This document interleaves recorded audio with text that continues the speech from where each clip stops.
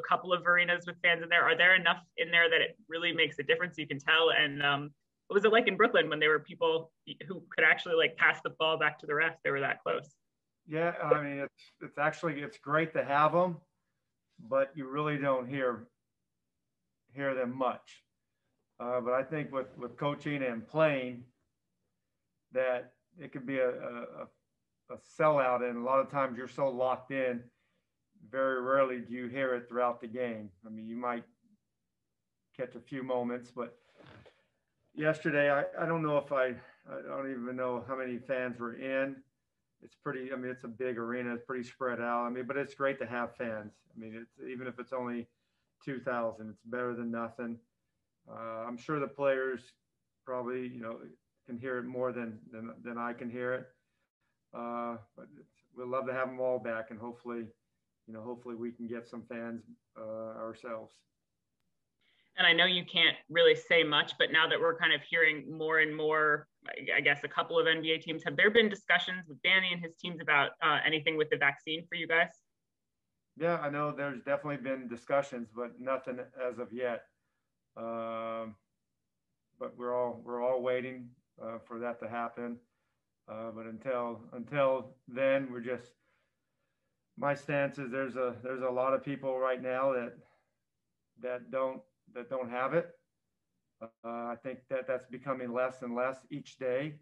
But there's a lot of people that probably need it more than myself.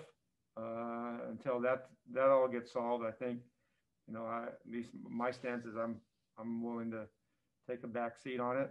But I think they're definitely in discussions. I mean, the country, we're doing so much better with it, and there's more supplies and more opportunities for everybody to get it. Thanks, Scott. Thank you. Penny. Hey, Coach. I wanted to hear your opinion about Danny's foul trouble. We saw him on multiple games getting into foul trouble early, and I wanted to know, what do you think about it? Whether it's inexperience, the referees like blowing the whistle freely because he's a rookie, or just lack of defensive consistency? I think it's a little bit of everything. I hate to be so. But I think the biggest thing is that I think he needs to understand the experience is very important, and he's getting that. I mean, where the referees are seeing how he plays, and he's seeing how his opponent plays and how certain refs call certain things. You have to go through the growing pains. I don't like the ticky-tack fouls, the touch fouls on the shot, because those are fouls. There's no, you can't argue that, well, I'm being physical, and it's both guys are being physical. No, the ticky-tack fouls, like he had a bunch of them last night. You can't foul the shooters on the elbow, on the hand, on the arm, and those are the things that we're trying to eliminate. That's going to be experience. But like I said many times, Denny, this is all good for Denny to go through this. I know sometimes it's hard, and it's mentally a challenge, exhausting at times for him and myself. But it's important for him to go through this, and when he does get through it, he's going to be a better player from it. But experience, it's a game at a time, and he's getting it. This is a very difficult league. These are the world's greatest players, all in 30 teams. So he gets to see a great player every night, and it's definitely a challenge. But like I said, he just has to continue to work through it. And do you think it's something that we should expect to see less often, let's say in his second or third year, once the referees will get used to his type of defense, the way that he guards, the physicality? Yeah, I mean, it's been, even when I played, 20, 30 years ago, and you hear the same things 20 years before I played from coach or players, and then you hear it the same now. And 20 years from now, you're going to hear the same. The game slows down for you. year after year, and it gets to a spot where you can see things. But right now the game is fast. It's fast for every rookie, not just Denny, every rookie, and it slows down each year. And I think when the game does slow down, you're not put in these compromising positions where you're going to get some of the fouls that are called on them. They're not picking on them. There's no, I mean, I don't believe in that. I think the referees, they're prideful in their job. They want to make the right call, but they still have to be able to. I mean, he has to be able to understand how the game is being called here, and I think he gets a little bit of a better handle on that, and the game slows down. You're not going to see him get 6 fouls in whatever 20 minutes. Fred. Hey, Scott. I just wanted to check in with you about Rui's jump shot, because I remember last year and even coming into this year, you guys all talked so much about him getting more arc on that jumper. And he's shooting a little bit of a percentage now, a better percentage now than he was last year, and he's taking more of them. Where do you think he's at fundamentally with his 3-ball? Are you guys still reworking that? Is he at where you want him to be? No, I think he's still improving and still working on it, but it's moving in the right direction. And I think it's also the mindset. When you're not comfortable shooting those shots and you've never done it in your life, and now you're doing it and we want you to do it and you have to do it, it's a mindset. And when you miss a couple, you got to step up to the plate and make the next shot or take the next shot. But I love what he's doing. He definitely needs to get better, and he needs to just the decision making on whether it's a shot or it's a swing pass. I thought he missed 2 opportunities that he should have took the shot, and then he missed 2 opportunities where he should have passed it to a better shot. Those are all experience based, and he's going to get that. But I like what he's doing. He works every day on it, but it's definitely proves over season.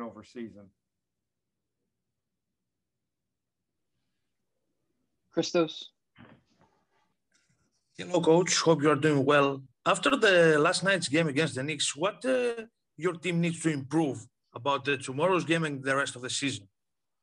Well, we got to be consistent. Since the break, we haven't been consistent on the defensive end. We haven't been consistent with the physicality. We haven't been consistent with our toughness. We do it, but not every game, and we have to be able to do it. We got good guys that want to do it. They got to get that mindset that there's no nights off. There's no nights off. As soon as you relax, your man's going to be able to attack you, and you're going to make it easy on them. I thought last night we didn't show the physicality, and we have to be able to do that.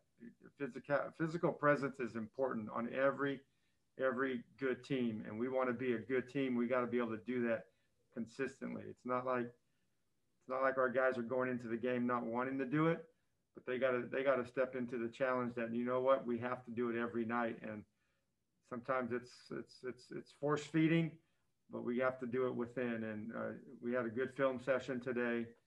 That was definitely a pretty much the talking point.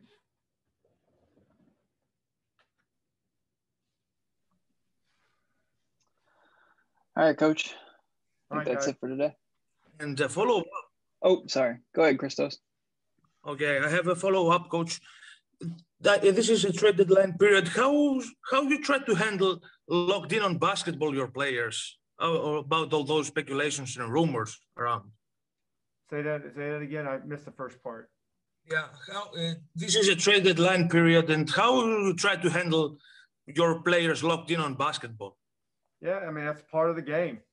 I mean, if they're going to be in this league for 10, 12 years, they're going to have 12 trade deadline periods, and it's part of it. You got to play through it all. Most of it is all just talk, people throwing stuff out there. Very rarely does it ever happen. So your job is to, stay in the moment, play the game each day for your team, and you can't worry about that. I don't worry about it as a coach. I didn't worry about it as a player. you just focus on playing. I mean, it's no fun. It's no fun to be, talked about, but it's also, you got to look at the positive side that when you're all talked about, teams want you. I'm just curious. The trade deadline is tomorrow. You've been through many of them, but you have a lot of very young teammates that have been through very few of them or none of them. And on a sub 500 team, it comes up, at least in the public. Is that a thing that you kind of impart wisdom on about with the young guys? Does it ever come up? Not too often, honestly. I think everybody's just focused on what they can control. Today, example, that was getting work in, trying to improve, trying to get better. And I have to ask, what inspired the headband? Oh, you don't dissect things like that. It's just inspiration from a bolt of lightning. Who knows? That's what I was going to guess. Thanks, Robin. Chase. Hey, Robin, as a veteran player, what's it like being on a team where you have young players in the rotation, where they're sort of guys who are experienced, but you're also relying on players that aren't as experienced and at the same time trying to win games? Yeah, it's definitely a teaching moment for a lot of the vets. I don't think we never want any moral victories or anything of the kind. We're trying to win games. So I think the thing we're trying to establish most of all right now is just some sense of consistency, especially on the defensive end. Penny. Hey, Robin. We saw an incident right before the end of the first quarter yesterday, when after a foul underneath the basket on Mitchell Robinson, you pointed on Denny. Can you elaborate some more about this incident? What happened there? I was just trying to figure out what was going. I think we were just trying to figure out what was going on with the foul call. Who was the foul? Who the referees whistled? Yeah, we weren't sure about who the referees called it on. Thank you, Robin. Mm-hmm. Ava. Hey, Robin. Now that you guys have been into a couple of arenas where fans are allowed, just wanted to get your perspective on if you notice the crowds that are kind of coming back into arenas. And I know they're pretty scattered and small. Have they made a difference, I guess, so far? It's exciting to have people back within the parameters of safety. That said, I personally haven't noticed myself. I know we've all been very focused on what's going on the floor. I think that's first and foremost on our minds. I don't know that there's enough patrons in the stands to have an impact on that focus quite as of yet. Did you notice when you guys had to stop to disinfect the ball in Brooklyn the other day? I did, yeah, I did. Okay. That one you picked up. That was intriguing. How do you mean intriguing? Oh, I mean, I suppose just it's somewhat unusual. It doesn't happen a lot to sanitize the ball like that, but we were also up twice as much as Brooklyn at that point, and they switched out the balls. I think the score was 4-2, but still twice as much. There we go. Thanks, Robin. Christos. Hello, Robin. Hope you are doing well. Your team is 4 wins away from the 10th place and the playing tournament. What do you think your team needs to be to make a playoff push until the end of the season? We need to be a lot more consistent on the defensive end. That's the #1 priority for us. Hey, Russ. First of all, as a veteran player, what's it like being in a rotation where you also have much younger and less experienced players as you guys try to win games, but also have some guys in there who have a learning curve? I mean, it's a learning process. You got to try to figure it out along the way. But you don't got that much time to try to figure it out right now. And what are the conversations between you and other veteran players generally like during times like this where, you guys are searching for a turnaround? You got to figure out a way to get a win. That's simple. Christos.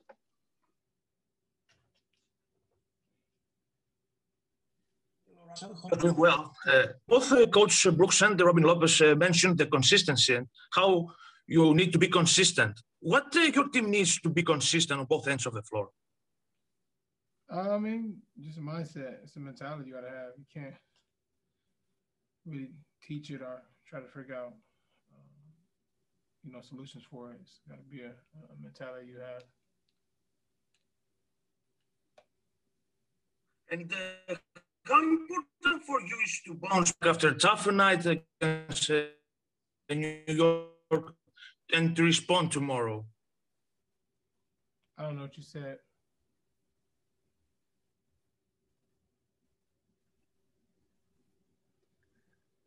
We'll come back to you, Christos. Ava? Russ, what's your approach after this kind of last stretch of games where it's clear from talking to you guys that kind of everybody knows the problem? How do you kind of approach that in the post-game locker room? Like, main thing is only a certain amount you can do.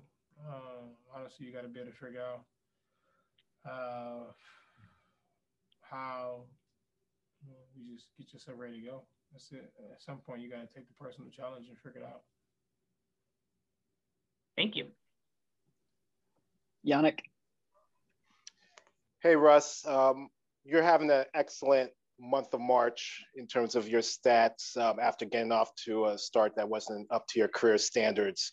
What do you attribute to your excellent month, and why was it difficult to get off to the start that you want? What's my career standards? I mean, you average a triple-double. Yeah. So what do you attribute to your turnaround lately? No, I want to answer that question. What's my career standards? What is that? Well, you averaged a triple-double for a season. Stop you there. Is that normal? I mean, it's otherworldly. Is that really good? No, is that normal? For you, I mean, don't say for me in general. Is that normal? No, it's not normal. No. Exactly. So go ahead with your question.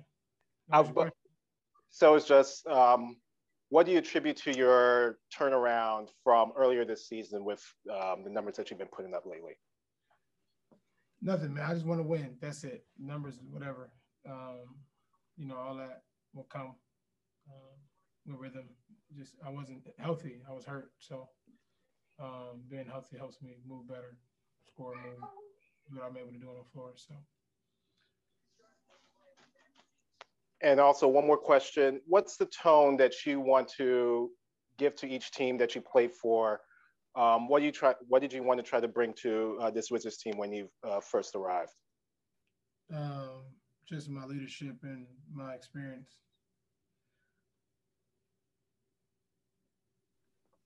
Chase, you have another? Yeah, Russ. A few minutes ago, you mentioned sort of the time you guys have left to turn things around. What would you kind of say about, just the urgency given where you guys are in the season? It has to be higher, I can tell you that.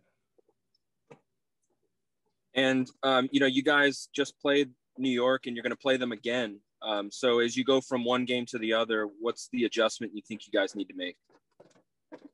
You just got to play harder. That's it. You don't really, nothing else. You got to have some toughness and be ready to go. That's it. Neil? Russ, you're talking about this consistency, this mentality. Is that something that you think players can learn along the way, or is that something that is mostly you either have it or you don't? I'm not quite sure on that one, to be honest. All right, we'll finish with Christos. Give you one more chance here. Russell, you hear me now? It's okay? Okay. I would like to ask you, how important for you is to bounce back after last night's loss and to be back on the winning road? It's very important.